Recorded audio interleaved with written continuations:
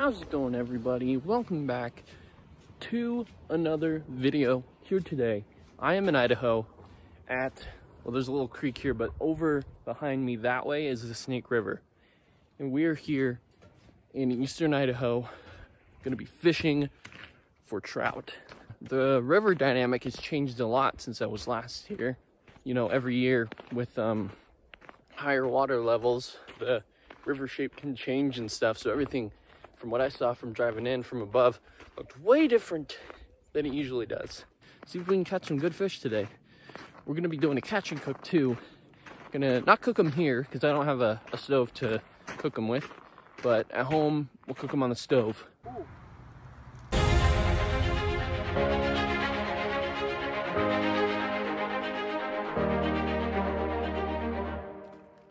I want to take a cast like right over here. You see this this spot right here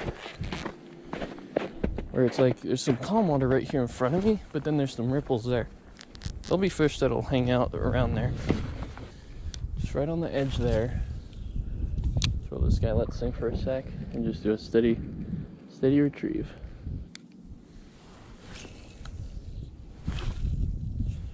So this is more like a scouting day because my buddy and your favorite fisherman, Fishing with Adam, is coming up this next weekend, and I came out today to kind of scout it out, to see what the river looks like, to find the good holes and all the good stuff, you know?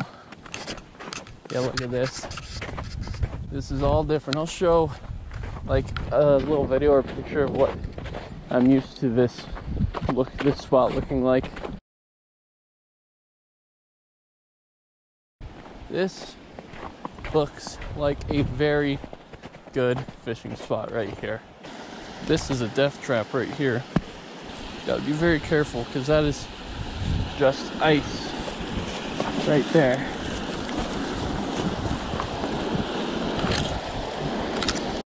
Okay, so I tied on this lure right here. This is a, oh, fish rose right there. This is perfect. This is a silver J-spec from Dynamic Lures,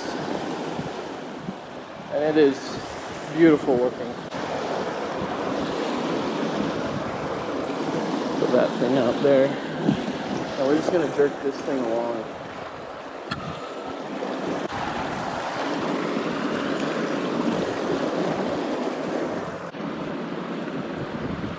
Got one. Gotta tighten my drag. Oh, he came off, dang it. Oh, my drag was way too loose. Dang it. Yeah, that was way too loose. I couldn't keep the pressure on him very well. That's a good sign though. Well, there's one, there'll be more, for sure. There is brown trout, mainly. That is the main fish in this river. There's also rainbow trout, cutthroat trout and rainbow trout hybrid called cutbows. The other trout species, I believe there's oh, right in front of me. Oh my gosh. He came up, followed it, and just smacked it. He didn't get a hold of it though. That was insane. I don't know if the camera caught that. Probably didn't. I gotta lower this thing a little bit more. See if he comes back for it. He didn't get hooked or anything. I didn't even feel him. So I know for the next time Adam and I come here, we need to come to this spot. Yeah, that fish is... Oh, there was one. Oh my gosh. I saw this dark shadow. He was following it, but then he didn't really commit to it. He was just kind of like curious in it, and he turned away at the last second. Oh, there it was. Oh, he came to flash at it. He flashed at it though. He didn't eat it. He just kind of came up and flashed at it. I didn't even feel him. It looks like it's held pretty sturdy. Let's see. Hey, yeah. Oh yeah, we're good. Heck yeah, let's go. This looks beautiful right here. There's a nice slack water here next to the ripples. If I were a fish, this right here is where I would hang out. There's an old saying out there, when you're fishing in a river, find the foam. Foam in its home. Right there. Let's get a cast right over there. See what we can get. Got one. First cast. First cast. Gotta keep the tension on him. Oh yeah. Awesome. Oh, that looks like, what kind is that? I have no idea what kind of fish this is. Oh, it's a brown trout for sure. Gotta wet my hand here. My hand's wet, so I'll just grab a hold of this guy. There we go, guys. Our first fish of the day, right there, on the J-spec. Let's keep this guy. There. Just, and it'll stay nice and cool for us. There we go. Good stuff, eh? And this thing looks so good in the water. Like, look at that. Look at that thing dart around. Like, it just looks amazing in the water. If you want to get yourself some dynamic lures, I will leave the link to their website in the description. When you're fishing one spot, just change up your retrieve from time to time. Sometimes I want it slower, sometimes I want it faster. It's good to just change it up a bit. And eventually you'll trigger one to strike, usually. Not every time. Sometimes fish just won't want what you're throwing. That guy did. Oh, on the pause. That was a smaller one. I was literally not even reeling. There's one. Oh, that's a better fish. That is a better fish. Oh yeah. That's a better fish right there. Told you guys, if I just stayed in this area and kept fishing, eventually another one would probably bite it. He looks better. Oh, he's a lot thicker. Actually, he actually might be, he's a lot more colorful. Look at that guy. I want to get a picture of this guy though. So before I could even take a picture of that fish, he popped off the lure. When I came back over, he was fighting a bit, and then he just popped off.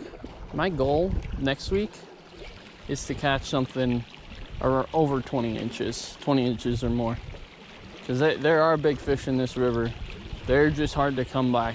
They'll hang out in like deep pools, undercuts, hiding in places, just waiting. There was a fish right there. Okay, good sign.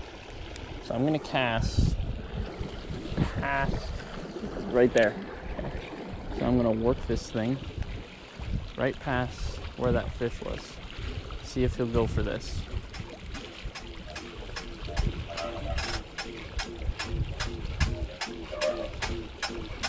Probably won't, but there's always a chance that it will. I definitely want to hit that. Oh, right in front of me. Oh my God. That is a good fish. Good one. Oh my gracious. He shot.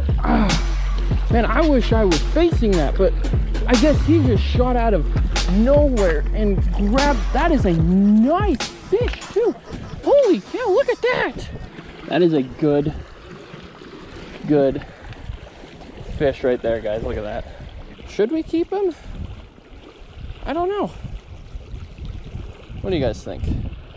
I think we're gonna let him go. I do want to grab my tape measure real quick because I want to see how big he is. There we go. We are looking at 16.5-inch fish. Right there, 16.5 inches. All right, we're gonna let this guy go. Even though some of you would be like, no, hold on to him. He's too big. He's too big for me to keep. There he goes. Oh my goodness, that was amazing. So he definitely shot out of the depths for that thing. Out of the depths. I've just been varying my retrieve, so I want to show you guys like what I'm doing. So jerk, pause, And you want to get some twitches on slack line. When you're fishing it fast, it doesn't really matter. But there's a fish. Right as I'm teaching you guys how to fish these things, we get a fish. And it's a smaller one too. And he's just spinning in circles. He's literally just spinning in circles. That's the size I'm looking for to keep too. Look at that. Right there, another one. Bonk him over the head real quick. I won't. There's our two boys right there. Dynamic lures, guys. It's the way to go. I love this thing. It's got a really realistic color to it and pattern on it, which I really like. So it looks a lot like a fish that would be in this river. This looks like just like a bigger minnow, I guess, or like a small baby trout. That's what it's kind of imitating. I'll show you guys real quick right here what it is. So we got here, it's got like this really nice black top, the silver sides, this little red in the red spot in the gill to make it look like actual gills. And it's got a really shiny like rainbow like tint to it here. And it flashes really well on the bottom, especially if that's like that and there's any reflection that hits it, it's gonna reflect down and hit those fish that are on the bottom, and they'll see that flash from down below and shoot up at it. And these hooks are razor sharp. This thing dives about, I don't know, anywhere, it gets to about 4 to 5 feet. I think sometimes it can go deeper, but in a river like this, about a 4 to 5 foot depth is pretty darn good for what you want. Oh, shoot dang. I just saw, and it's kind of spooked. Oh, there's a fish right there. Oh my gosh, there is a brown trout or something right there. Oh, there's more. Yeah, I spooked like a school of like 4 bigger fish right in front of me right there. And there's one chilling right there. There's fish hugging this side of the pool. I didn't know it got that deep. There's, oh my gosh, there's like 5 fish right there. I didn't cast them from up here. I can't get any depth. But look at this. Oh man, this is great. Nice big eddy here. This is some deep water. Over there would be good too. Across the bridge. If I catch a fish, I'm gonna go back and grab my stuff and come back over here.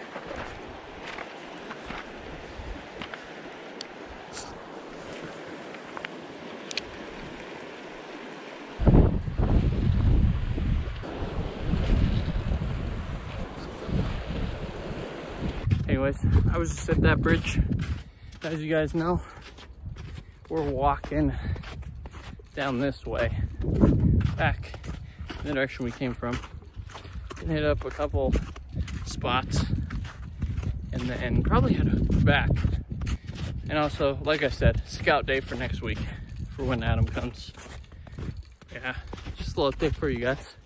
Okay, I decided to stop here just because remember how I saw those fish along here? And this is that pool. That's where I was catching them. Right here. Ow. Yeah. Almost rolled my ankle. I'll just go up a little bit more this way. Just a little bit.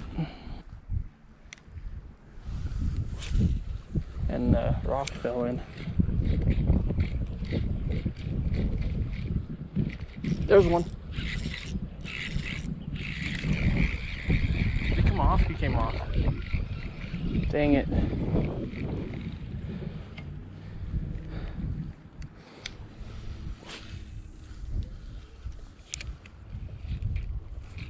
Alrighty guys, I think I'm gonna call it now. So we're just gonna go back to the car and then head home, eat, and then later tonight for dinner we'll do the catch and cook.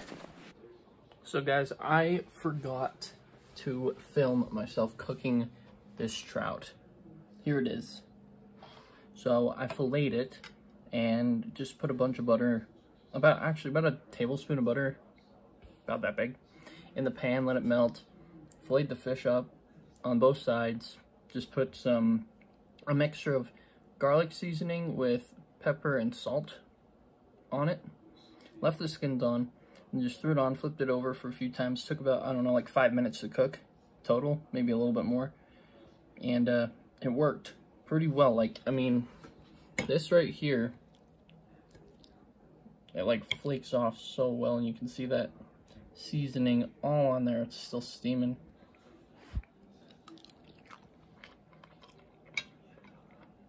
Fantastic. So good.